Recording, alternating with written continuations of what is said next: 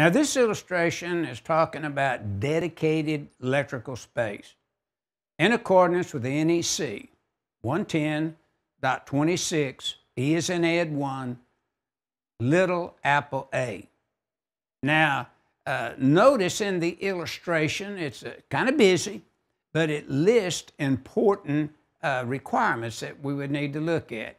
Now, the note says clearances shall comply with 110.26E.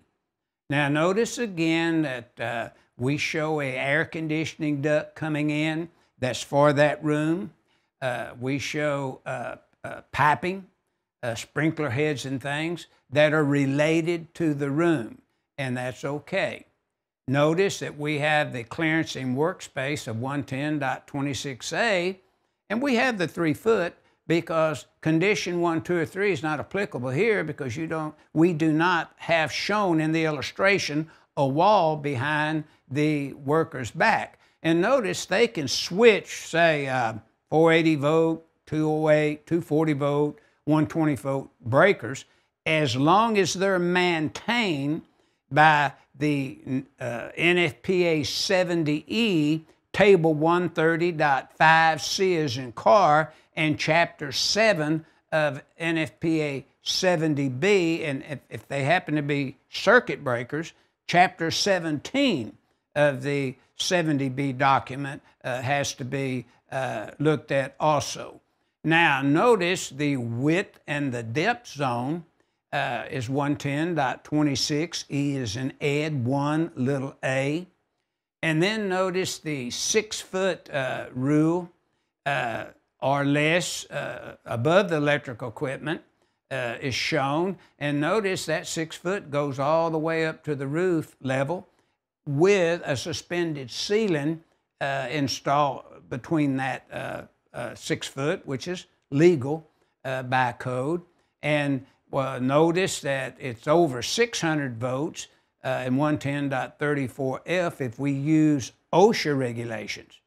It's over 1,000 volt listing if we should use the NEC sections that we will see in the boxed in information. Now notice there are 2 main sections for transformers, 450.13 and 450.21. Now, in previous illustrations under conditions 1, 2, and 3, we show the transformer with 5 bullets that show sections that should be reviewed if transformers are present. Now, those are transformers 1,000 volts or less rating by NEC that you see in the boxed in NEC loop information. 110.26A through E deals with your clearances, and 110.27A through C, we deal with clearances in and around electrical equipment. But notice over 1,000 volts, we're picking up 110.34A through F, 110.31A and B, and 110.32 as well as 110.33. Now we're going to look at these sections. We're just calling them out so you know that they have to be reviewed if you fall within that voltage level. So our figure 5-10.1 or A simply deals with the dedicated electrical space above the equipment, but we also have space in front of the equipment.